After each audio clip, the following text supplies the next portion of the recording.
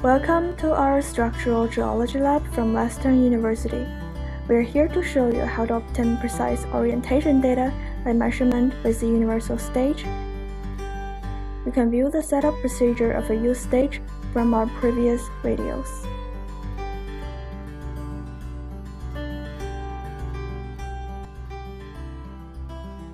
Our standard measurement procedure involves 6 steps. First, set all the readings to 0, including the microscope stage, A5, and the east-west axis, A4, the north-south axis, A2, and finally, the inner vertical axis, A1.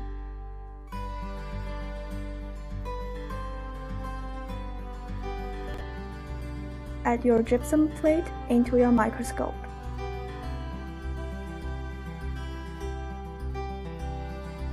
Step 2. Select the grain and rotate on the inner vertical axis to extinction. Step 3. Test the extinction by rotating the north-south axis. In the field of view, first rotate the inner vertical axis to extinction, which is purple on the gypsum plate. Then, rotate north-south axis. The grain is still dark. In this situation, you can proceed to step 4. If the grain lights up when rotating the north-south axis, return the north-south axis to 0 degree, and then rotate 90 degrees on the inner vertical axis to the alternative extinction position, and test by rotating the north-south axis again. It should now remain dark. As shown here in the field of view, while rotating the inner vertical extinction position, the grain is now dark.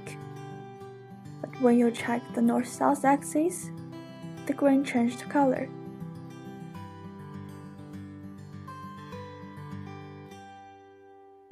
In this case, you need to return the inner vertical axis back to 0 degree, and then rotate another 90 degrees to an alternative extinction position. It should now remain dark, and check the north-south axis. The grain should remain purple. In step 4, rotate the west-east axis 20 to 30 degrees, and then rotate on the north-south axis to an extinction position. If 2 positions are available, select the least inclination. Now rotate the east-west axis back and forth. The grain should remain dark. At the end, don't forget to lock the east-west axis at 0 degree. As shown in the field of view, rotate the west-east axis 20 to 30 degrees. Stare at the grain. Now it changed color.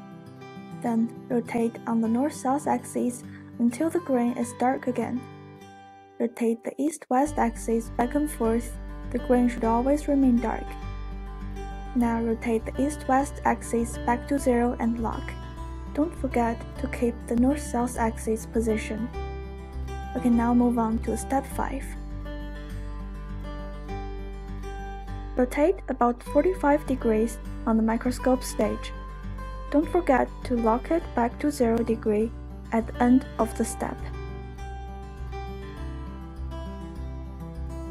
In the field of view, when rotating the microscope stage, if the grain lights up, it means the optic axis is normal to the microscope axis and to the north-south direction. Thus, the grain is in horizontal orientation. If the grain remained dark when rotating the microscope stage, it means the optic axis now coincides with the axis of the microscope. Thus, the grain is in vertical orientation. Step 6. Note all the readings from the axis.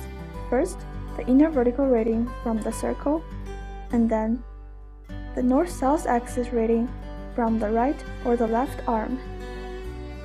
Don't forget to note which arm you got the reading from, and lastly, Note whether the z-axis is vertical or horizontal.